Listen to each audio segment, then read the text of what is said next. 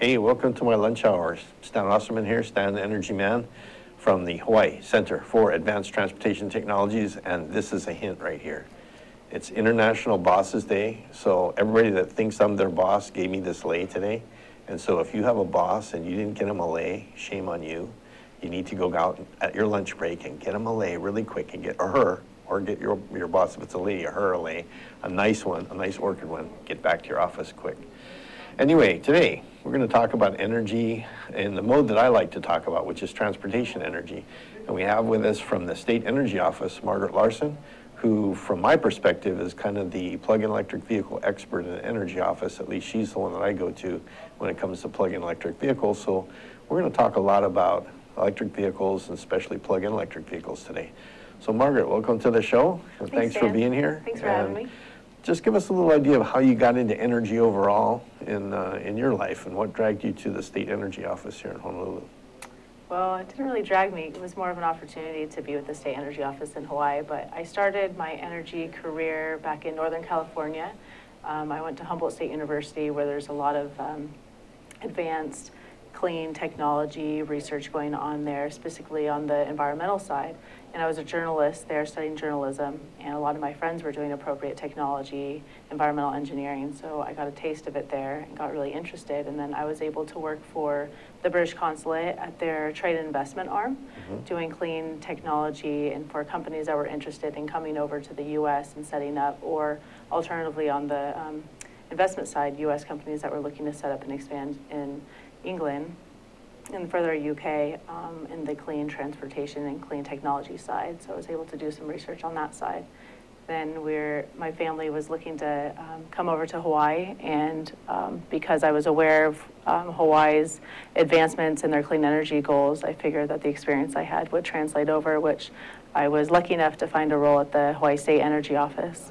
So I've been there for the past 7 years now. So you started right off in Hawaii Energy Office? I did. Yeah, good. I was lucky enough to find kind of a low man on the totem pole job at energy clerk typist. And then through the American Recovery and Reinvestment Act, the State Energy Office was able to expand, and there was a clean transportation role there waiting for me. So I was able to move up. Oh, outstanding. Yeah. Yeah, we're lucky to capture you. Yeah, it was Great. nice. All right, well, let's talk a little bit about my favorite thing, transportation and plug-in electric vehicles. I know when HCAT first started along, I say BS before Stan, when Tom Quinn was in the HCAT job, the plug-in electric vehicles were a big part of HCAT's repertoire. And I didn't spend that much time doing plug-in electric vehicles, because by the time I came in, it was hydrogen. But why don't you give us a little background on how plug-in electric vehicles really got started in Hawaii and your experience so far with electric vehicles here? Yeah, the State Energy Office worked really closely with Tom Quinn and has worked closely with HCAT for years. HCAT was really the leader in advancing EVs in the state and helped to proclaim EV Day back in the 90s. So the state of Hawaii recognized the significance of electric vehicles back in the 90s with the first wave of electric vehicles, kind of the EV1 days, but actually it was the second wave of EVs, because the very first car that came to Hawaii was an electric vehicle. Nonetheless, That's true, we forget about that. Yeah, it's kind of cool.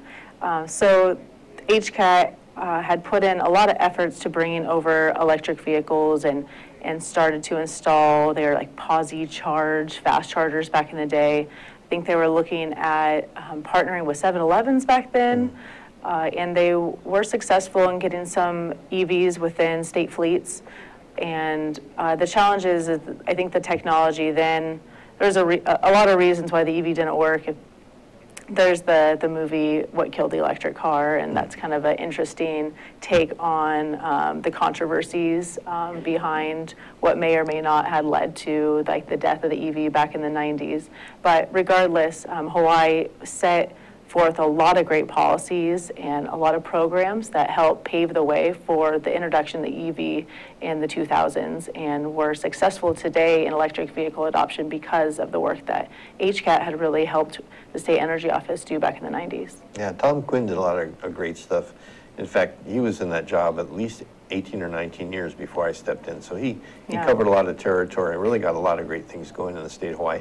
And that's one of the reasons why it was so attractive to me to go work there. I really wasn't looking for a job, but when I heard he had gone and they were having a hard time replacing him, especially because of the background he had.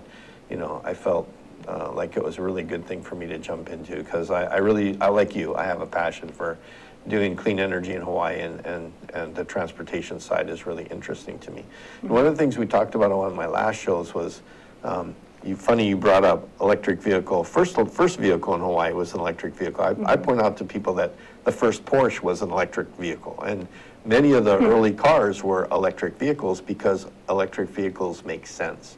They have the torque, they have the power, they have all the great things you want in a car, but the hard part's always been storage. And whether it's battery storage or hydrogen storage in an electric vehicle, that's always a challenge. Even in the hydrogen vehicles we have now, I mean, pressurizing to 10,000 PSI takes a lot of energy to pressurize a tank. So even in the hydrogen vehicles, it's still a challenge. The storage piece is a challenge, and that's why gasoline vehicles just kind of took off, gasoline and diesel. The storage piece was so much easier. Just pour the gas in and you're off and running. So is there anything that you're aware of that where you see batteries going that maybe help the storage piece a little bit or make it a little more attractive? Or I'm not sure in terms of on the technology side if they're playing with different technologies for batteries, but I do know that whatever advancements are being made, it seems that OEMs are starting to adopt those advancements, and it sounds like 2017 or whatnot, like I think Nissan is going to be putting out a vehicle that has much more range than the Nissan Leaf that they currently have.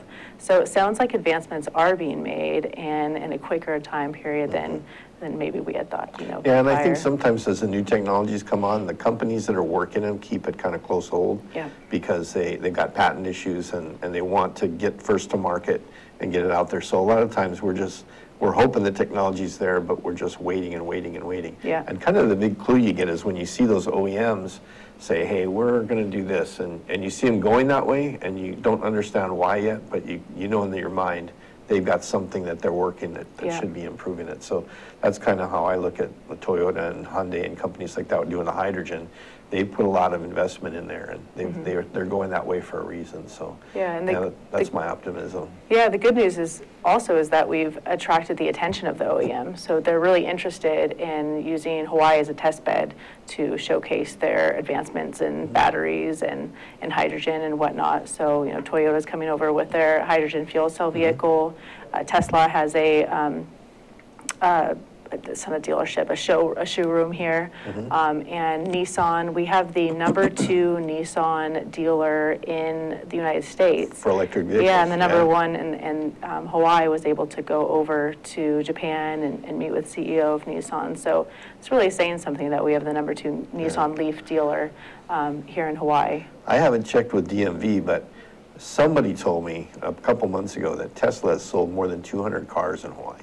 And at first I was like, no way. Yeah. But then I started looking, and I see them. There's one in my neighborhood. One of the guys I used to work with has one. There's one that parks at HCAT all the time. I see them all over. So I'm not surprised if it's over 200 or 300 vehicles now that Tesla's sold here. And, I think they're doing pretty well. The one thing that I think is neat about Tesla, the code that they broke isn't just the mileage thing, although that's really good. It's the styling piece. I mean, no offense to Nissan, but the Leaf is just not my idea of a sexy car. And I don't know why they can't make just sportier looking electric vehicles, because I think if they would just go that extra little bit, because the design can't cost that much more, but if you just make them look a little bit cooler, they'd probably take off and go. I think a lot more people would drive them. It's a possibility. There's different folks like different things, but yeah, you're right. The Tesla vehicle is pretty awesome, but the state energy office has a Nissan Leaf, and I love driving that car. I don't have one for personal use, but whenever I get the chance to drive it for work, I better watch out on the road. I know a lot of folks with them, and they love them. I mean, they're cool. They're great vehicles. Yeah, Sharon Moore-Walkie from Think Tech has one. I think Ray Starling has one. I know that Mark Takai, Congressman Takai, has one. He actually, when he was in the state legislature, was one of our big advocates, was for renewable transportation in the vehicle side. He was a big advocate. He's been a big advocate for electric vehicle adoption. I think a lot of those folks, with the exception of Sharon, live in single-family homes. Sharon, I think, lives in a condo, and she was really successful in putting in a charging station. it'd probably be worth my while to actually chat with her, because that's one of the major challenges to EV adoption, is how to put charging stations in condos or apartments or multi-unit dwellings. And I gave Tesla and Nissan a call, and my friends over there at the dealers, and they're saying that is a big barrier, and they'd be able to sell even more vehicles if we could crack that nut. But it's an issue nationwide or internationally as well. What are some of the drawbacks on the condominium side? What are some of the challenges that we face in the condominium dwellers realm for rechargeable vehicle or charging stations?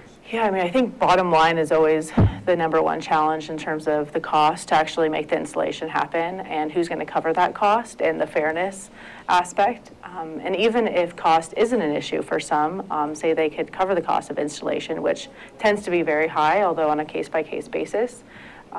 Sometimes the apartment or condo won't even have capacity, so then the cost really gets out of play, and then you have to increase capacity. But the state legislature last year, or this year, this session passed Act 164 that establishes a working group to examine the issues and come up with recommendations or solutions pertaining to charging station installations in condos.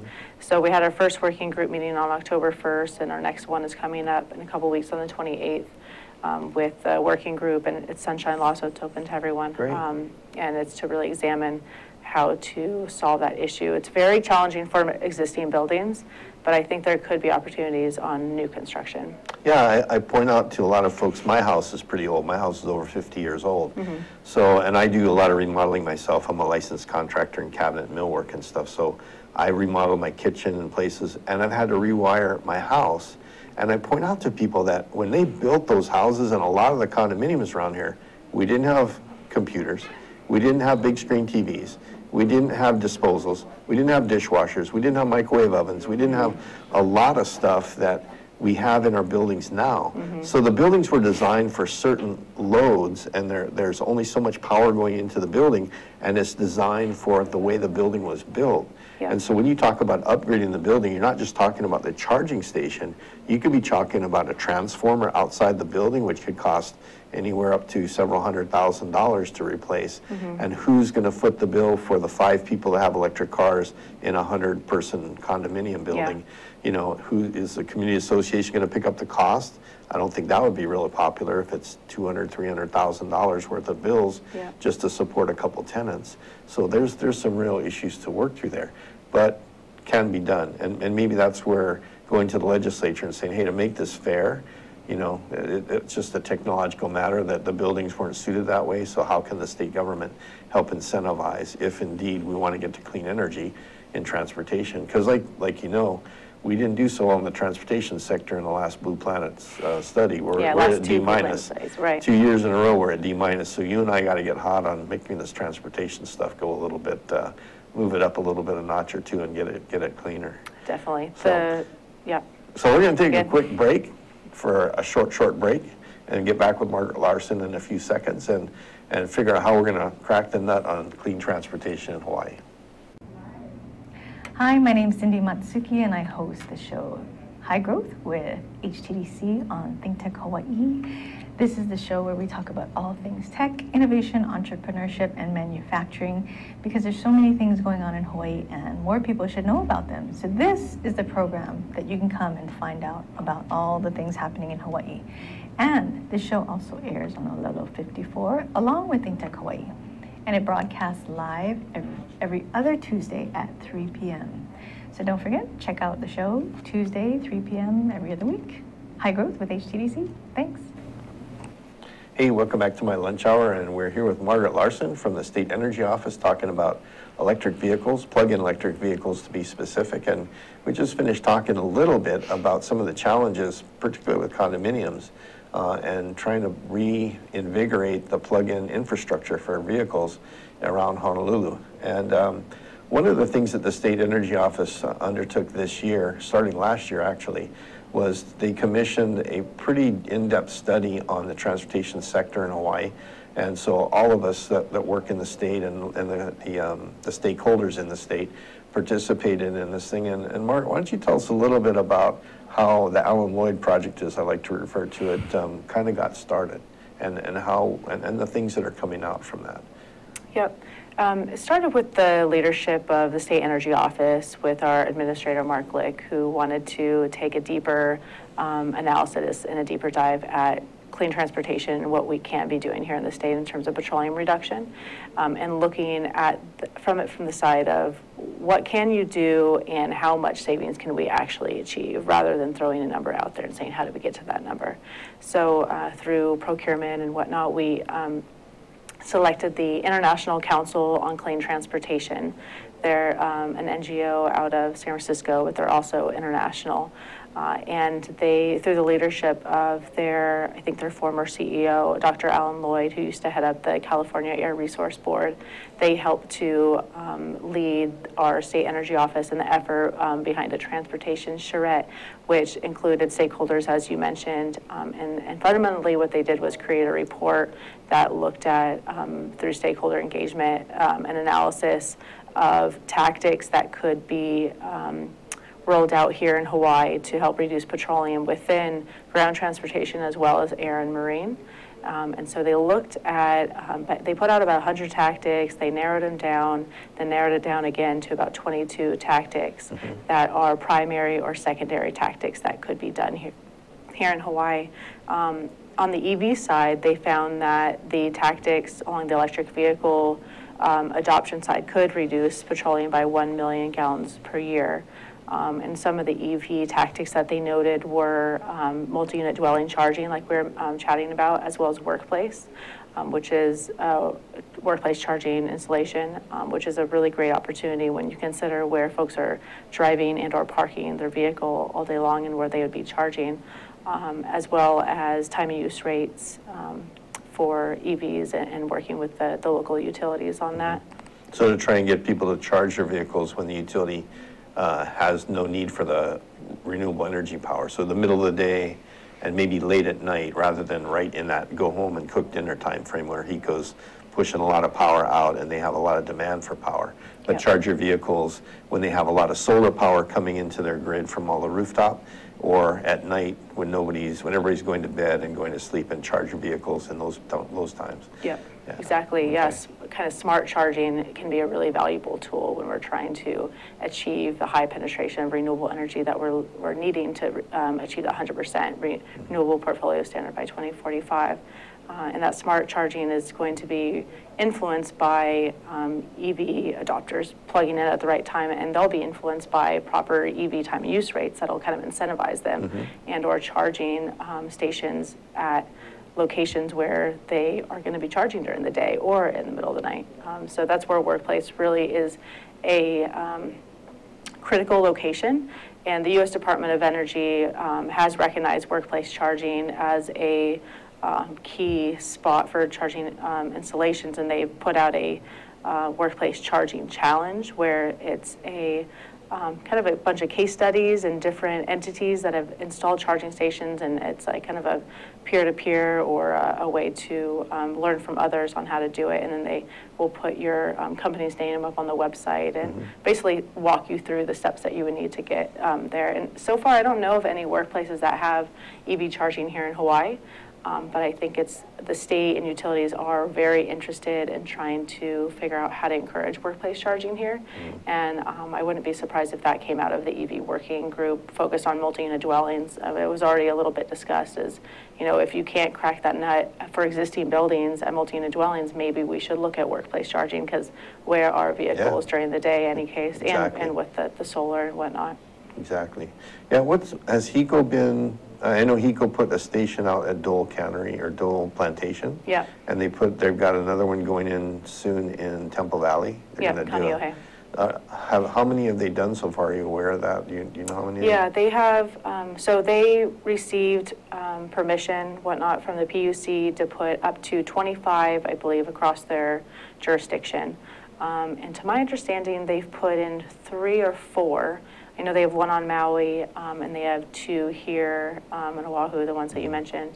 And so they are actively trying to find site hosts that'll be partners with them, because they can basically cover the installation and the fast chargers, and I think they've done procurement, went out for bid for a few of those. But now one of their major challenges is trying to find sites that are willing to allow them to have the one or two stalls, and it may take 2 stalls because they're really wanting to abide by ADA requirements, Right. or even if there's not a requirement, they just want to really want to like be leaders in the ADA space. But So they're looking for real estate in the public sector. They're looking for like at shopping centers or public places where there's a variety of people coming through, not like at somebody's condominium, but they're tasked to go out into public sector and do this. Yeah, it's true. It's true. In all fairness, they can't just go to one apartment complex, although they have recognized that multi-unit dwelling charging is a challenge, and that if they could co-locate their fast charger near maybe a cluster of multi-unit dwellings, that would be lucrative in terms of EV charging location. So I think that's an area that they are looking at, is where is a decent spot, or can they locate it on or near a multi-unit dwelling that other guests or residents can all from different condos, like if it could be a partnership of some sort. So that's a potential avenue. But when they put the application in, it was to look at all of those different challenges. Okay. You know, we talked a little bit about the incentivizing of our technologies, whether they're any kind of the clean technologies. And, you know, you and I both work with the legislature, and it's a limited amount of capital they've got to work with. So a lot of times we do things like for the EVs, parking at an EV stall, using the HOV lane because you're an EV, things like that, which are good incentives because they don't cost anything, but they're something that motivate people, maybe just put them right over that line to where they'll go and commit to driving an electric vehicle. But I know that there's one, and this is one that people tell me about all the time that really upsets them, that they'll have non-electric vehicles parked in electric charging stalls. Yep. And, you know, is that a big problem from your perspective at the Energy Office as well? And if so, I mean, how do we get the police chief and the county police folks to start enforcing that a little bit more? Is that something the State Energy Office is looking at, or? Enforcement is definitely a challenge. There is a law on the books that says if you are a non-EV parked in an EV stall, then you can be subject to a fine. And I think the fine is like $30 or $50 up to $100. And I worked with the Honolulu Police Department to ensure that that was a line item on their ticket stub, so they could issue a ticket. I'm not sure about the neighbor islands, to be fair, but it is a state law that they're allowed to issue you a ticket. It's just a matter of if they're actually enforcing it. And then if they're going to go to Ala Moana, for instance, and enforce it there as well. Right, on private property. Yeah, and I've heard that, so that's a major issue, and enforcement is always a challenge. But what's also a challenge is EV to EV, and EVs that are parked too long or are charging, and they're not charging at the EV stalls and basically hogging that stall, and there's not enough turnover. And so enforcement behind that, but also I think it's, I've seen some charging station technology through like different softwares where charging pricing can help to solve that issue and incentivize people to basically get out of that stall. So is that stuff that your working group's going to look at then when you get it going, you think? There's the Hawaii EV partnership that Blue Planet Foundation and the Honolulu Clean Cities and Nissan North America have partnered up to create, and that's a public-private kind of stakeholder group. And that group meets about quarterly and talks about topics like this and how to maybe recommend legislation or whatnot.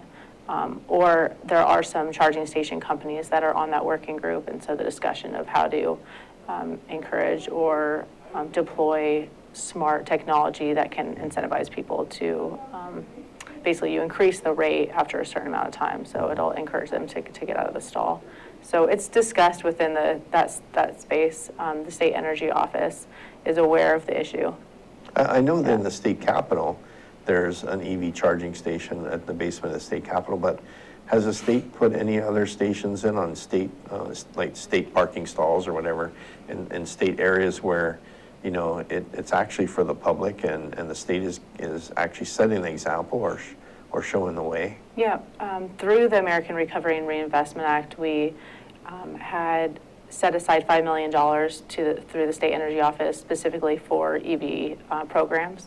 And part of that money went to the state and the counties to deploy and install EV charging stations. Mm-hmm. So the Department of Accounting and General Services of the state had actually installed a few EV charging stations. I think they have like one at Punch Bowl, one at the Capitol, a few others. Actually, the State Energy Office put out a app where you can actually go and find those stations. It's called EV Stations Hawaii. And we partnered with PlugShare, which is a very popular EV charging location app, and we partnered with them to basically share information. So we have the same information that PlugShare has, and any new charging stations that I find out about, I share it with PlugShare. So if you're looking for where those charging stations may be, you can go to EV Stations Hawaii. You can download that for free. But yeah, the state did take leadership and installed a few charging stations at their lots. And then, you know, you mentioned PlugShare. There's companies out there that'll actually go to a commercial location and install a charging station, and they have a way of either charging for advertising or something. They do something there to make it either free or a way that you can like swipe your charge card and pay for electricity. How many companies do we have like that in Hawaii actually operating? Are there just a handful, or is it real popular on the mainland? Has it taken off on the mainland? And how do we kind of share info with the mainland to get those things over here? Yeah, it's a good question. We have about, I think it's like about 400 or so charging ports, so spots that you can go to. But in terms of the charging companies that are active here in Hawaii, we have 2 which are Hawaii businesses and or have a direct office here in Hawaii, Volta and OpConnect. In addition to the others, there's probably another half dozen or so that have a presence here in Hawaii.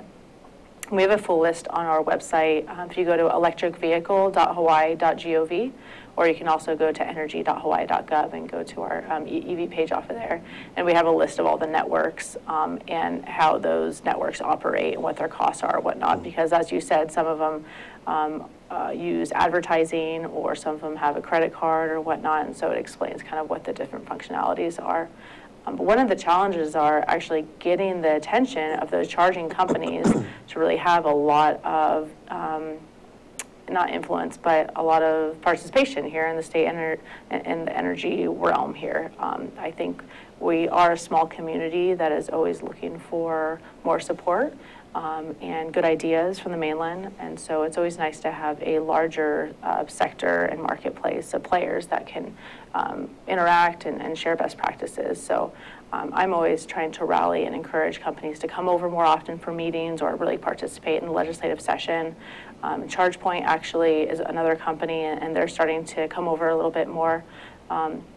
But the companies that do have a presence here in Hawaii, they have local electricians that are certified to install their charging stations, and I do meet with some of the charging companies. Probably quarterly they come out, but sometimes it's tricky because if it breaks, then you really hope that there's a local electrician that can fix it, which is why it's really great to have local companies. Okay. Well, we're going to take another quick break here, and when we come back, we'll talk a little bit about the future of all this technology in Hawaii, and maybe talk a little bit about what we can do in the legislature to help move things along. Hi, I'm your host on Think Tech Asia, Bill Sharp. I look forward to you joining us each Monday between 4 and 5 o'clock when we film right here in our studio in downtown Honolulu. The show, Think Tech Asia, focuses on contemporary events in Asia, and by Asia we mean anything from Hawaii, south to Australia and New Zealand, west to Pakistan, and as far north as the Russian Far East. Clearly, this is one of the most economically dynamic centers of the world, and we bring you up to date on what's going on in a whole host of countries in this very vital region. We look forward to seeing you. Aloha. Just a little trivia. Welcome back to our show, Stan Energy Man, but just a little bit of trivia. For those of you that aren't big energy watchers like Margaret and I, that company, ICTC, that Alan Lloyd runs, ICCT rather, sorry.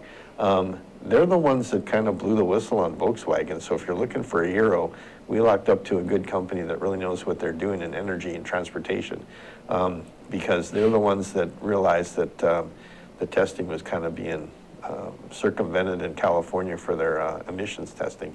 So it's a good company. We locked into a good company to help Hawaii do our master planning. And from that master planning, we're hoping there's a lot of good things that we can move forward with in Hawaii and get moving on clean technology in the transportation sector. So Margaret, what are some of the things that we're kind of looking forward to over the next couple months and out into the future to help us get where we really want to be with plug-in electric vehicles? Yeah, so we can get a better score in the Blue Planner Yeah, report card exactly. for next year. I hate getting less than a C. Or D minus. Did we get a C this year? No, we got a D minus. Yeah. I'm looking for at least a C. Yeah, let's get a C next year. Well, hopefully the report, well, actually, the report did highlight 22 tactics, and hopefully that those can be implemented in a shorter than longer near term. And what we're doing next week actually is having a large stakeholder meeting on the 22nd. Everyone's invited to attend that as well at the Foreign Trade Zone from 9 to noon, and that will look at how can we go ahead with implementation for those clean transportation tactics that were identified through the analysis, the 22 tactics. And what we'd like to see is like a business plan or an implementation plan drafted and be supported by a lead or whatnot. And there may be some electric vehicle components out of that as well, because there were a few that were identified within the report. And some that were identified that I had mentioned before was the workplace and the multi-unit dwellings. And through the Act 164 working group, we hope that there will be some type of recommendation that will come out of that. That's the goal of the working group. And my office, as well as the Legislative Reference Bureau, is responsible for drafting that report that will be sent to the legislature for early next session, the beginning of the session. And so there may be legislative proposals that come out of that, and that will be one that our office would be participating through the legislative session on. And then another area that I'm not sure we're going to do with legislation, but we're working closely on maybe drafting an implementation plan or looking at what the business case would be or the research behind it is looking how to incorporate electric vehicles into state and county rental programs, like a prioritization perhaps, or at least just allow it. So I work for the state. When I need to rent a vehicle for state work, like if I go to Maui for a Maui meeting or whatnot and I need to rent a vehicle, currently I don't have the option to rent an electric vehicle.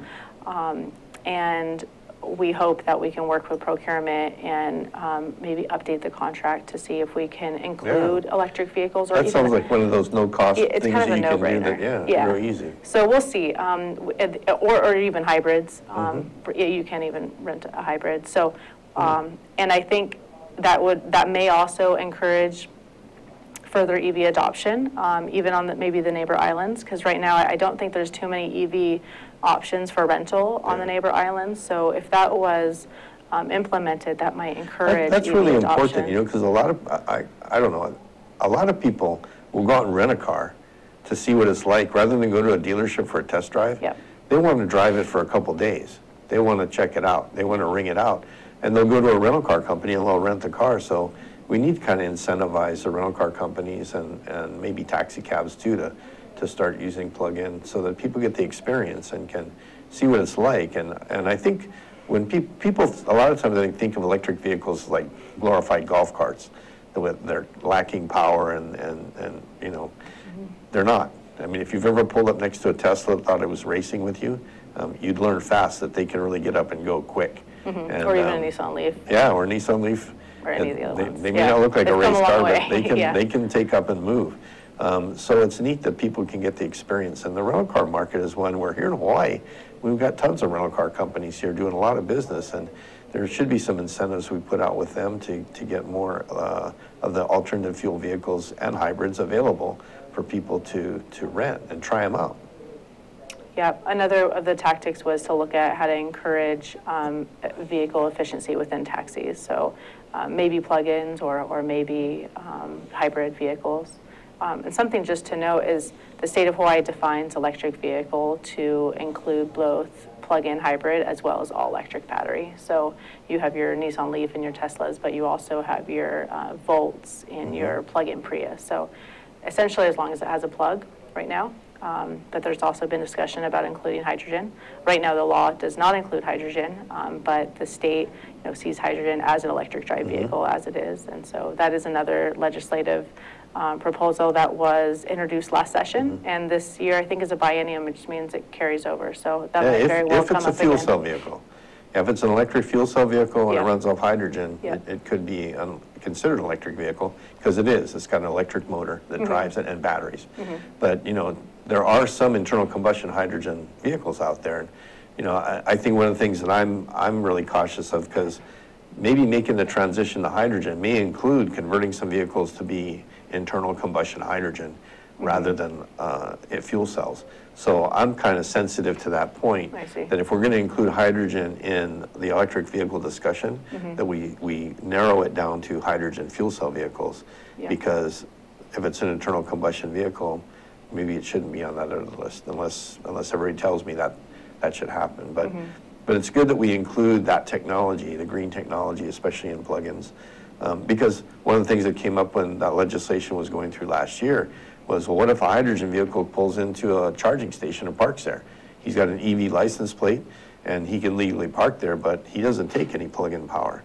And there's already enough problems with enforcement, like you said, so I can see where that's a stumbling block for some of this stuff. Yeah, I think that's something that the legislature would hopefully try to figure that out. And you would want to hope that they would respect that they're not going to need that charger, but like you said, it's already happening with even EV to EV. It's a parking stall, and parking is limited here, so you're going to take what you can get. But it would be, as more OEMs start to roll out hydrogen vehicles, it actually is a really important incentive to encourage OEMs to bring vehicles out here, knowing that there are incentives for their vehicles. So it's an issue that the ledge would hopefully kind of look at, or we can work with them. Great. Yeah. Well, one of the things that I've talked about on some of my other shows, and we were talking earlier about the grid, but it actually gets into future stuff, is I tell people that when plug-in electric vehicles first came on the scene, they were looked at as just getting their power from the grid. In other words, that's where they got their energy.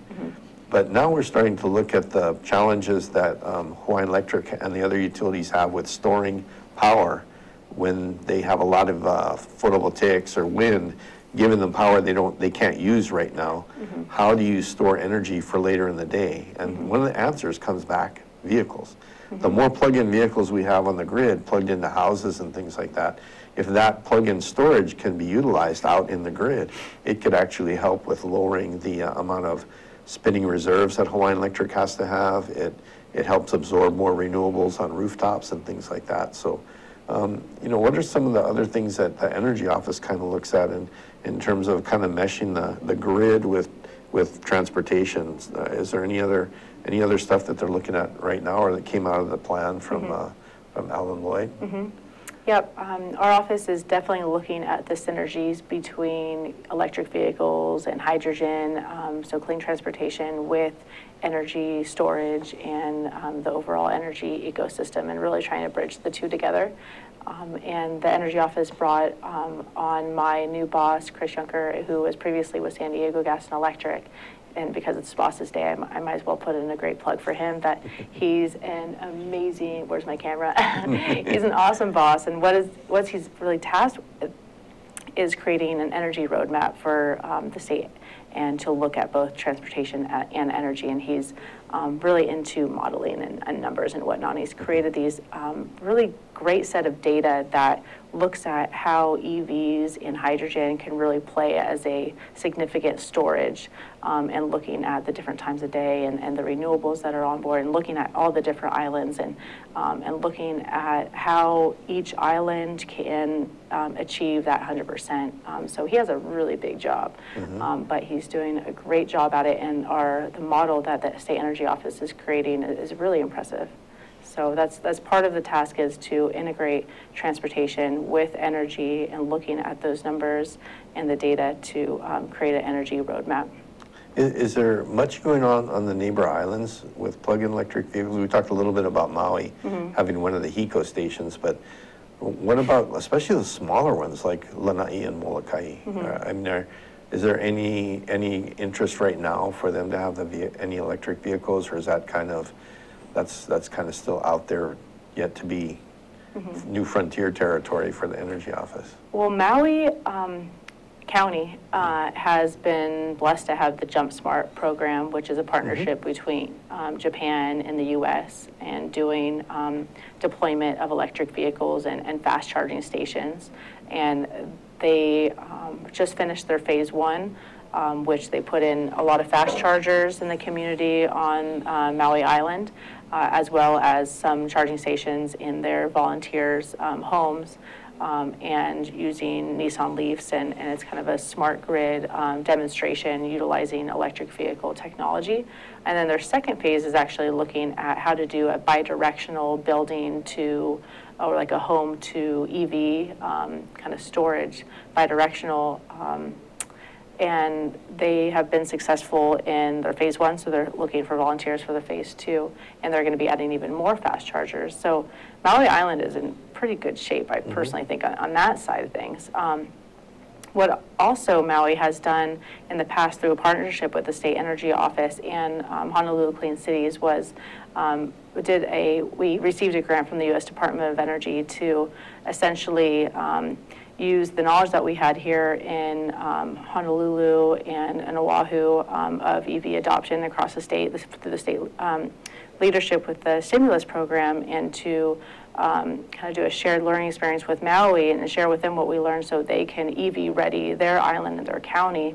And what they did is made a EV readiness plan for Maui County, in which they went out to the neighbor islands, to Molokai and Lanai, and learned about the interest there and their challenges there and how many EVs they have and the rental cars. And so they have a really great report that you can find off of our State Energy Office website about the Maui program. Yeah, I bet Lanai would be the perfect place to do a program, because their driving ranges are pretty controlled. They're not really long. They're really focused, and they have a lot of private interest on the island, and tourism, a big high-end local tourism, and some good local community. That seemed like a good place to maybe try plug-in electrics and really get a good lead on them, where they could actually have per capita a pretty good share of EVs in Lanai. That would be good. Yeah, for sure. And then the Big Island, actually, I've been watching their Facebook page for the Big Island EV Association, and they're doing great things. I mean, they had an EV rally. I think September was EV Awareness Month or something like that, and they did a big event. They've put in a couple fast chargers, and so through a grassroots effort through the Big Island EV Association, they've been really doing quite a lot in terms of education and outreach on how to encourage more EVs there on the Big Island. There's, the folks on the Big Island tend to be pretty animated when it comes to this stuff. They're good. And the hydrogen side as well. There's a lot of great interest in hydrogen on the Big Island. And of course, Blue Planet Research has, their main facilities over there doing their studies, and NREL's over there. So they have a bent towards doing the clean transportation and clean energy stuff. Well, believe it or not, we've pretty much blown through 45 minutes of your day and your lunch hour. And I thank you for being here. It's been great talking to Margaret, and we'll have her come back sometime, probably as we get through the legislature, and see what new bills and things you and the Energy Office can come up with to help us on transportation. Sounds good. Thanks so much for having Margaret, me. Thanks for being here today. And thank you. Until next week, we'll see you next Friday at Stand the Energy Man. Aloha.